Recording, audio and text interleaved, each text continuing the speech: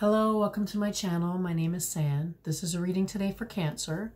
There are no dates on my readings. I just trust that when the message finds you, if it resonates with you, then it's your message at that time. So just a couple quick notes. It's a super windy day. The old windows are right here behind the camera, so you're going to hear a little bit of rattling. I apologize for that. As well, I have a bit of a cold. My throat's a bit strained. I'm losing my voice a little bit. But I generally feel good, and I really am eager to get some messages out, so I'm going to just plow ahead anyway. So Cancer, we begin your reading today with the Patience card. And today it wasn't coming across to me as you needing to have patience, but it was more coming across with the second card out, the Call card, that there's something that you're not wanting to see. You're actually deliberately averting your eyes from it or turning away from it. What it is I believe somebody or something is really trying to get your attention with this Call card. It's like somebody is knocking on your door, an opportunity is presenting itself, some change is trying to come into your life, and for some reason you're just not wanting to see it, you're not ready. So you've turned your back on it, you're turning away from it. A little bit of a shyness or modesty coming through here too. So it's like maybe you think that, that, like I said, like you're not ready, or you're just a little bit hesitant because it's, I believe it's a really big energy with the Call coming in. It's a big energy, and so it's just causing you to kind of turn in on yourself a little bit. With the Five of Fire out next, Cancer, I believe this is you.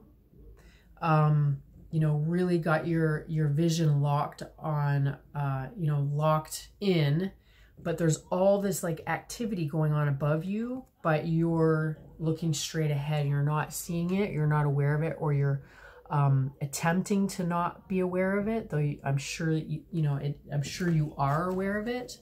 With this card coming in next, the Eight of Air, it's like I said, all this activity going on above you, messages coming in, communication attempting to come in for you, but you're almost like stubbornly not wanting to see it. This is coming across a little bit as a stubborn energy today, like a child sitting there with their arms crossed, saying, you know, or like I can't hear you, I can't hear you. That kind of an energy, Cancer. And then with the King of Earth coming out next, it seems to be the message is that you're almost coming across as like an Earth sign where you're really reluctant to change, or there's something about this energy or this opportunity or this person presenting itself to you that's making you really kind of settle into where you are in like your foundations, your home. I was getting a real sense of home and comfort and stability. It's like you're saying, I am completely comfortable where I am. I don't need this opportunity. I'm okay here. With the Eight of Fire coming out next, the Eight of Wands is, you know, a really fast moving energy. It's the wands coming in from above.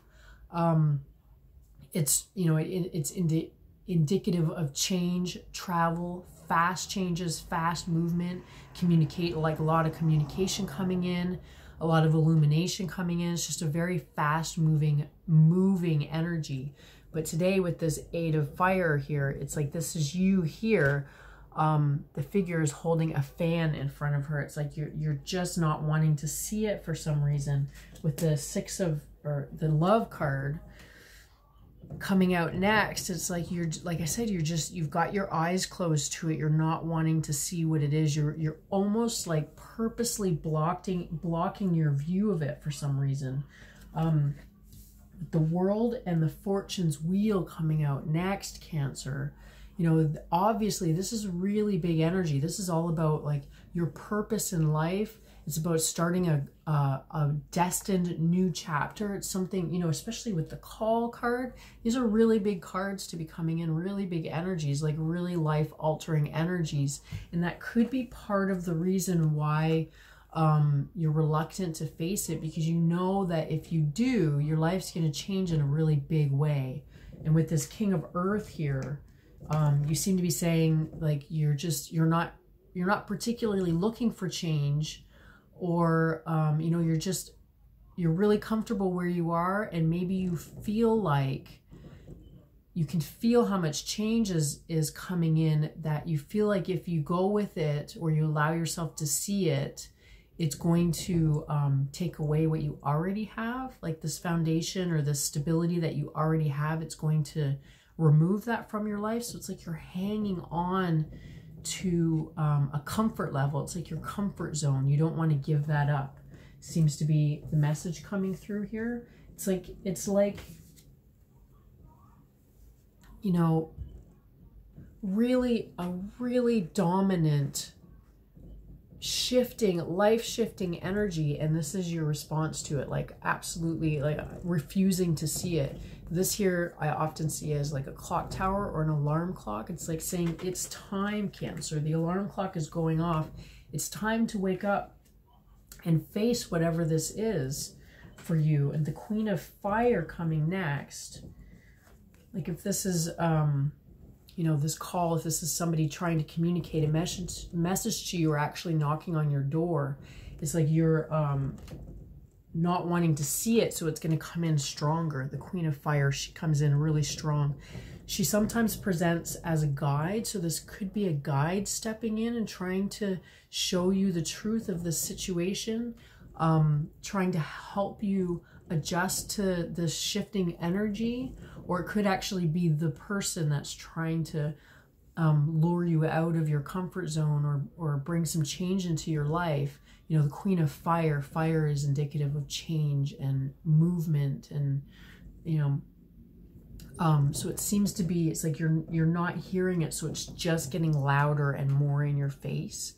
The interesting thing that happened here, Cancer, is the Nine of Earth came out next. And you can see how beautifully, visually, these cards are very mirroring. It looks like almost like the same figure. And what I was getting from this for you, Cancer, today is that, you know, this energy that's coming in, the message that's coming in is this, in truth, but something about your perceptions is seeing it as this. So it's like you're not quite seeing the truth of the situation. You have a lot of like filter, you're seeing it through a filter, like maybe a belief system or a fear. You're seeing it through fear, so you're not quite seeing the truth of it.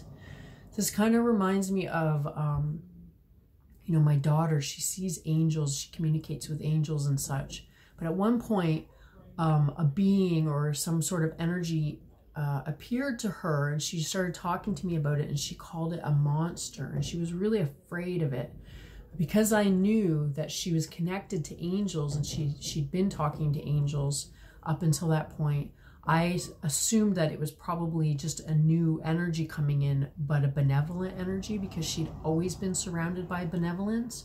So I spent that day really talking to her about it and trying to comfort her. She was only like 3 years old at this time, trying to comfort her in this situation and saying, you know, I'm pretty sure it's not really a monster coming through. Like, think about all the angels that you have around you. And through the course of the day, she started to relax, and kind of just her fear started to subside. And when it did, at some point in the day, she said, you know what, Mom? I don't think it is a monster. I think it's just a new angel making itself known to me. So it's like she was seeing it, but she was seeing it through a fear filter, and so she wasn't seeing the truth of it. It was like she was casting her fear over top of it, so that's all she could see. It was like a distortion of the truth. So that may be a little bit of what's going on here for you, Cancer, is that